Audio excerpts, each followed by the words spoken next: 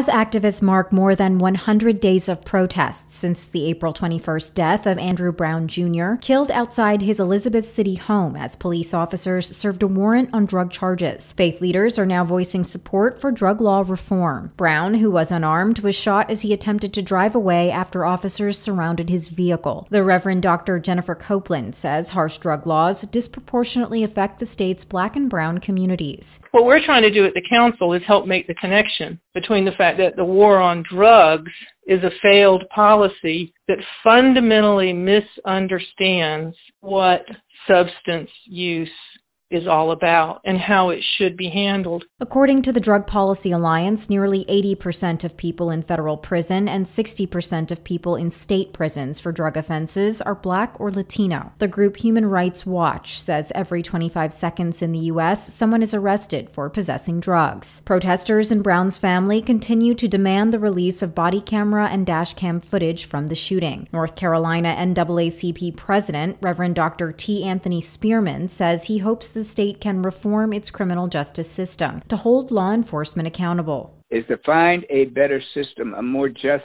system as it relates to especially these prosecutors, these district attorneys who are making these unilateral decisions to more or less justify those who are killing African Americans. Spearman also believes it's up to church congregations to help individuals like Andrew Brown Jr. The faith community could have risen up to assist him, and I think that's the role that needs to be filled by many in the faith community. A review of federal and state incarceration data by the Associated Press reveals between 1975 and 2019, the nation's prison population jumped from around 240,000 to more than 1.3 million, largely as a result of drug offenses. This year marks the 50th anniversary of President Richard Nixon's declaration of the war on drugs. This is Nadia Ramlagan for North Carolina News Service. Find our 8 trust indicators to support transparency and accuracy at publicnewsservice.org.